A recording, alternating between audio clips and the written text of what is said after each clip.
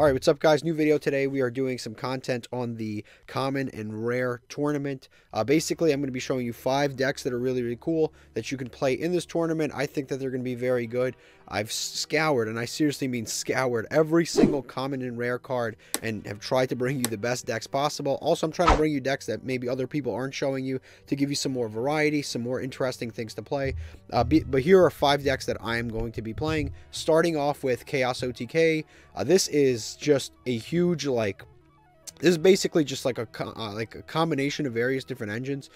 If there's any card here that you don't know, I can just let you know. Just let me know in the comments section if there's anything that you need to know, and I'll go over it. But basically, this deck plays a variety of different engines. It plays fabled cards, which they are light fiends. When they're discarded, they special summon themselves or do something when they are special summoned, when they are discarded. So you've got fabled, for example, fabled Lier, fabled Catsith. This special summons itself. This pops a face-up card, so it deals with a lot of, there's a lack of destruction and removal in this format. In terms of going second cards, there's no Lightning Storm, there's no Raigeki, there's no Harpy's Feather, there's nothing like that. So this is pretty cool because it can just destroy like a floodgate, for example, like Dimensional Fissure. If this becomes an issue, Dimensional Fissure is not going to work under this, but yeah, it'll just help you out various face-up cards. Plague Spreader Zombie is only a common, so that's like a free special summon. You just put something back, special summon, summons a fabled monster. And then we are playing, those are the fabled cards. Then we're also playing Dark World cards. Dark World cards also have effects when they are discarded, but they have to be discarded by card effect. So these can be discarded for cost, but these have to be discarded by card effect. But this, for example, Brow lets you draw 2 cards. You've got Beige, which special summons itself. Again, you've got a combination of more drawing, more special summoning. You just keep going through your deck. You have 4 different engines in here. You have the Fabled engine, the Dark World engine, the Danger engine, and the Thunder Dragon, and then you've got like a small Thunder Dragon / Chaos engine. So that is kind of like the point of the deck here. And then of course we do play various lights and darks, like Nikki Tom. This is a card that if it's sent to the graveyard from anywhere, you get to draw a card. So if you discard off a Danger, you draw a card. Then we play the Danger, Chupacabra, Mothman. Danger Thunder Dragon is another card that I'm playing in here. Basically, this just is a free +1. You activate it, get 2 Thunder Dragons in your opening hand, and now you basically, since you went second, you would have usually started with 6. Now you have 7 cards in hand. So when you activate the Dangers, it's less likely that the Danger will be hit, and it's more likely that you will hit like a Thunder Dragon or something like that. And then you put lights in the graveyard, so your Chaos stuff is all live. So like I said, Mothman. Then we play Silva. These are kind of like the boss monsters of the deck. We've got Silva, Gold, and Lucent. These are 3 monsters that when they're discarded special summon themselves, but additionally they have effects where if they're discarded by your opponent's card effect, they get additional stuff. Like for example, Silva returns 2 cards from your opponent's hand to the deck. Gold allows you to target 2 cards your opponent controls, special summon them from the graveyard. I'm sorry, and then destroy them. But yes, you can do a variety of things. You can destroy 2 cards your opponent controls, and then this allows you to summon a fiend from your deck if it's discarded by your opponent's card effect. And we play some Chaos cards like Chaos Sorcerer and Chaos Emperor Dragon. You can mix the ratios up a little bit. They're all fully available. We've also got some more Dangers. Danger Dogman. Dangers, for those of you that don't know, you reveal them and a random card is discarded from your hand, and then if you didn't discard the Danger that you revealed, you get to special summon it for free and draw a card. So it helps you go through the deck really fast. So that's pretty cool. And then they all have secondary effects, like for example Chupacabra, if it's discarded, you get to special summon a Danger from the graveyard. If Mothman is discarded, you can draw a card and discard a card. If the Dogman is discarded, all your opponent's monsters lose 1000 attack permanently. And then we've got Thunderbird, which is probably one of the better ones. If this card is discarded, you can destroy a spawn trap card your opponent controls. But they all share that effect where if they are not discarded, they can special summon themselves, so they're all pretty cool. This is Chaos Emperor Dragon. Most of you know what this does, but it's basically, this card is, for those of you that don't know, This card is eroded, so it's not as broken as it used to be, but still a pretty good card. And then we've got Thunder Dragon Duo and a variety of back row and front row removal. But yeah, this deck is extremely strong. It can just OTK your opponent very easily. It goes second, so it starts with 6 cards, and you can just keep going through your deck, and easily OTK your opponent. The extra deck for this deck is actually kind of decent too. Again, if there's any questions you have, just let me know. I'll tell you which card it is. But yeah, you can OTK your opponent for fairly easily. You have Draglubion, which I can't believe is actually here. Just 2 level 8s.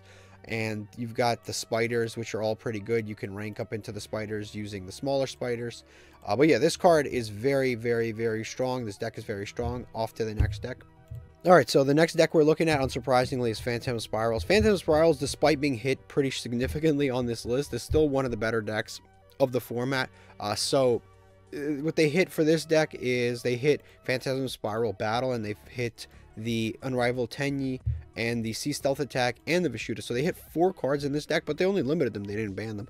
Basically, all this does is just change the strategy of the deck. The deck is different from what it was supposed to be, but it's still very, very strong.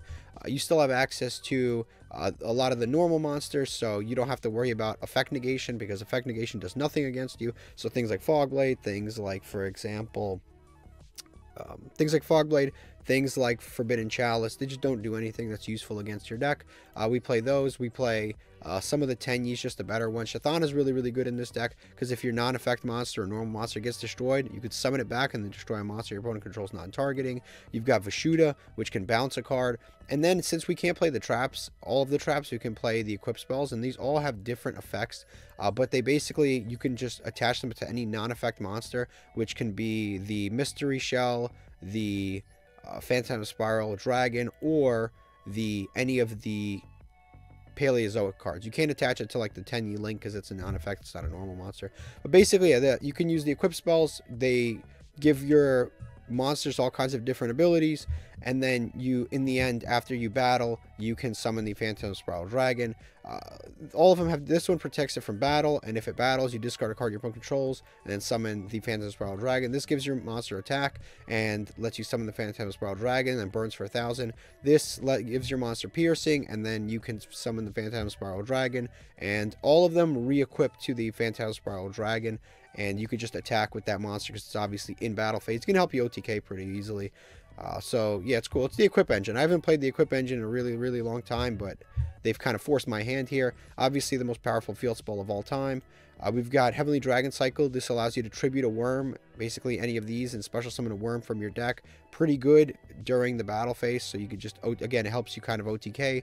This is definitely, it's kind of like a mid-range strategy. It's like, there's a lot of trap cards here, obviously, that help stall, but at the same time, there's a lot of cards that can help you win in a pinch, because you could do they could do 8,000 damage like out of nowhere sometimes, because you have so many like cards that increase attack, decrease attack. You have cards that swap out monsters. Also, this is a graveyard effect that lets you search a Tenyi card, so you can search, for example, the Fist of the Unrivaled Tenyi. Just banish, search this. Next, we played 3 Torrential Tribute, 3 Paleozoic Oleonoids. All the Paleozoics special summon themselves as normal monsters, and they all have cool effects. Destroy spawn trap cards, makes the current attack of a monster half. This lets you book a monster. This allows you to discard a Paleozoic, draw 2 cards. This allows you to discard and then banish a monster on the field. This is our only battle. This is like one of the best cards in the deck, but it's at 1, so we can only use 1. But it's cool. You just got to use it a little more intelligently. Phantasm Spiral Power, again, not a bad card. It's not as good as battle, but still very much usable. And of course, this drops your opponent's monster by 1,000 attack and negates their effects, so pretty cool. Helps you get over stuff. This is like a Solemn Judgment-ish card when you control a non-effect monster, and if you draw Sea Stealth and the field spell, you basically win. Like, literally, you win the duel if you draw those 2 in combination in this format, because there's really nothing that can out that combination. Yeah, even like MST, a lot of the back row removal, like you cannot out that combination, because you can just banish the token. Whatever they activate is going to be null and void. You're going to summon the token back and you win. The extra deck doesn't really matter. You almost never go into it, but it's here for decoration. But off to the next one. All right, the next deck we've got here is Yosenju. This is one that actually one of the subscribers recommended. They said as soon as that ban list drops, they're like, oh, I can play Yosenjus. That's going to be really cool. Yosenju is actually a really powerful archetype. It basically focuses on like a main 3 monsters, which is Yosenju, Kama 1, 2, and 3. They all have pretty cool effects where they can bounce things. They give you an additional normal summon every time you summon a Yosenju monster, so you can basically summon this, then summon this, then summon this, and you can just basically just keep going and going and going. These are all the Yosenju monsters that I personally play. You want to try to play a decent amount of them. Usually you wouldn't play this many because you'd want to avoid playing so many, so you could use Card of Demise or something like that, but it's not available here, so you just play this.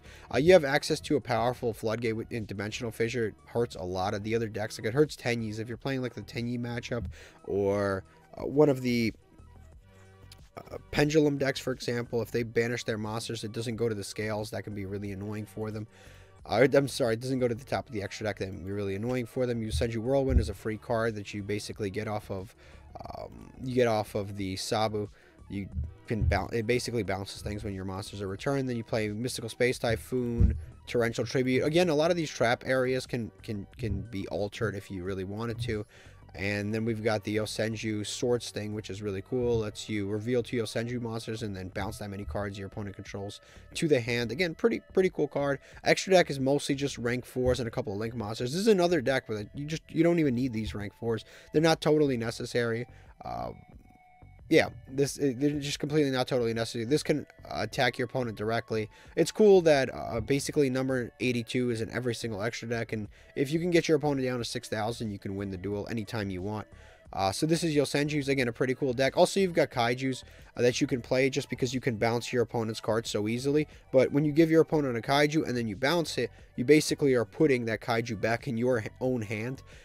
Which is pretty strong, I'd say. So you've got different Kaijus that you can play.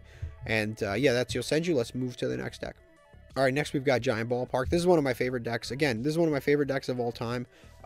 I'm not completely settled on the extra deck. I'm still in kind of a building mode with this. I'm not completely sure what exactly I'm going to play. But it's another going second deck. It's a Giant Ballpark danger deck. So Giant Ballpark benefits from putting their cards in graveyard, and generally speaking, the dangers can help you filter over to that. The whole point is the whole deck revolves around this field spell, which basically whenever a monster battles, you can send an insect to the graveyard and then negate that battle damage. You can do this when you attack. You can do this when your opponent attacks. You can do this for direct damage. You can do this for just regular battle damage. Whenever there's going to be battle damage, you can reduce that battle damage to 0 and then send an insect to the graveyard. But if you send a normal insect monster, then you can special summon up to 3 of that monster from your deck, hand, or graveyard, which is really, really, really strong. Because you can basically send this to stop battle damage and then special summon 3 of them, and that's 6,000 damage on board just like that. And that basically most of the time can end the game. If you can get like 3 or 4 monsters on board, attack, and then activate this field spell, summon 3 more, you basically win most of the time. This is, again, another OTK deck. The benefit of this is that you can also play things like the Tenyi monsters. You can play the Tenyis, the Dangers. You can mix a ton of different like archetypes that are available. Obviously, we play the normal monsters, some of the Tenyis. They let you go into synchro plays because that horror is pretty good. Red horror also lets you recycle some of the other Tenyis. You've got the Gokipo, which this card is another card that's kind of a part of the Giant Ballpark archetype. If this card is sent from anywhere, like if it's sent to the graveyard, so including the field spore or any other way, if it's sent to the graveyard, you can add a level 4 specifically insect monster to your hand. And if it's a normal monster, you can special summon it and destroy a monster with more attack than that monster. So you can summon like Sea Squatter, for example, destroy a card, or you can just straight up search Mothman and just keep your activations in hand going. So that effect's pretty cool. And then we've got Astekapede. This is a free special summon if you banish an insect. We play an ample amount of insects that'll usually go up. Planetary Pathfinder gets you the field spell, and it activates on normal summon. Not on normal summon, you just got to commit your normal summon to it. But in reality, we don't have a lot of normal summons in this deck. The only normal summons we have are essentially just this and Residence Insect, and that's about it. Yeah, that's about it for our normal summons. Then we play Residence Insect. If this card's sent from field to graveyard, you can add a level 5 or higher insect, which is usually going to be one of the kaijus that we play. Where did I put them? Right here. The Galdara. It just helps you get over stuff your opponent controls, or it can just keep refueling your hand, so it's no big deal. Also, if this card's banished, you can send Insect to the graveyard, which is usually going to be the Goki Pole. Again, Goki Pole activates, gives us a free special summon, and on top of that, a Stekapede. It sets up for a Stekapede, which is just more damage. We play the Dangers because they throw things into the graveyard. We play a variety of just utility tenyis that you can use. Again, you can play this 100% tenyi and then just the tenyis in the ballpark, but I'm just messing around with the Dangers for now. Again, this isn't really a final build. Danger Dogman, just more of these like Dangers because they help put a bunch of monsters on board. And then of course we play Lightning Vortex to out our opponent's board, and the Mystical Space Typhoon. For the extra deck, I've got 20 cards in here. I'm not totally settled on which ones I'm going to use yet, but obviously you've got the Tenyi Link monster. Imduct is really good. It can basically destroy any monster. You just point it to your opponent's monster, and it's very good in this format. Also, we've got this card, which is one of the only insect link monsters available to you. And it's actually, again, pretty decent. But again, this is sort of just a beginning, like, beta build. But this is definitely a very, very, very strong deck in this format. Alright guys, so now we're here at the very final deck. This is another, again, really, really good deck. This is basically pure Tenyis. The only card that really got hit on this list for Tenyis is the Knight Draco Lich is technically hit, and then we've got Vishuda's at 1, and the Fist of the Unrivaled Tenyi is at 1. So that's about it for getting hit, but they're not like huge hits because you could just use Ashina to special summon the Vishuda from your deck, and then you can use Adhara to just put Vishuda back in your hand. So if you need to keep an Adhara, if you need to keep a Vishuda in rotation, you can keep it in rotation. The effect's once per turn anyway. You're less likely to see it in your opening hand, but it's honestly not that big of a deal. So the gimmick behind the Tenyis that they're all free special summons as long as you don't control non-effect monsters, so you can keep special summoning them for free over and over and over. Knight Draco Lich is a card that basically when all non-worm monsters that are in attack position and special summon from the main or extra deck are changed to defense position, so it can help you basically wreck your opponent if you really wanted to. And then on top of that, they lose defense equal to their own original defense, so that's pretty strong. Yeah, that card's pretty good. And then a variety of these cards are pretty strong. All of the Tenyis have effects if you control non-effect monsters, which is pretty good. We've got the Field Spell, which is if your opponent special summons while you control a non-effect monster, you can just draw 2 cards. All your non-effect monsters unaffected by monster effects, which again is pretty cool. You can't even, being unaffected by stuff is always great. We've got Mystical Space Typhoon to out nonsense.